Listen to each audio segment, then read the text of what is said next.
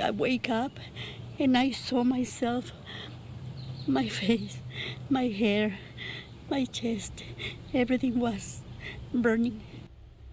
That is Consuelo Hedstrom. She is back home in Mission, but she spent weeks recovering in a San Antonio hospital. She suffered burns to nearly 40% of her body when her mobile home caught fire last November. That fire also claimed her mom's life. Channel 5's Crystal Martinez joins us now live from Mission with more in her story.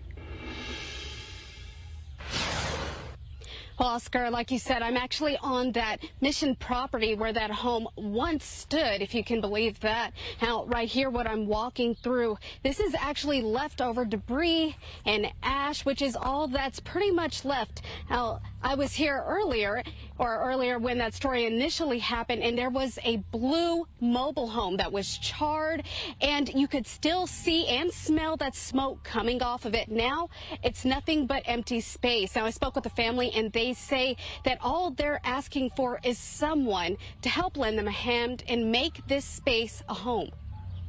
Consuelo Hedstrom says she can't forget it. So I ran to my mom's room, and it was engulfed in fire already. So she was in a wheelchair. So I went in to pull her out of there. But despite her best effort, her mother didn't make it. And her son tells us Consuelo barely made it out herself. The doctor said it was a whole miracle that she made it through that. It was very tragic. And I mean, luckily we have her. Now they're trying to start over from the ground up. We need a house, furniture, clothes, everything is in a house. Her sister lent them a mobile home, but that's just for now. It also doesn't have AC, less than ideal with the weather turning warmer. Okay. Yeah, this is just temporary. They really don't have a place where to stay. So that's the reason why. And she gets upset every time that we talk about it.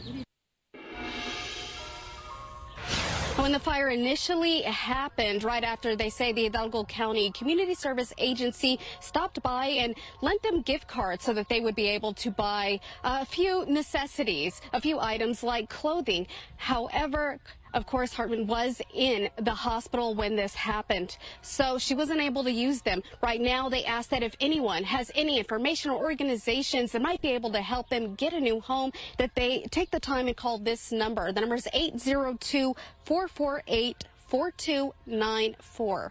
Live in Mission, Crystal Martinez, Channel 5 News.